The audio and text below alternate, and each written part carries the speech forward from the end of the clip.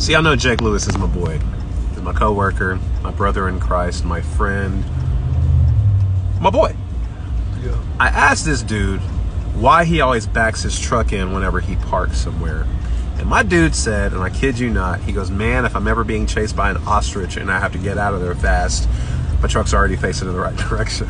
Have you seen how fast ostriches are? Like, look at the movies, look at the videos.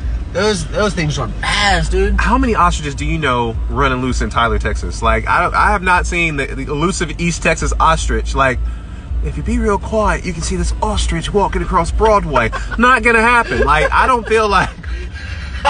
You never know. I don't feel like that's the most realistic scenario you're gonna have to flee from. It's just me. I don't know.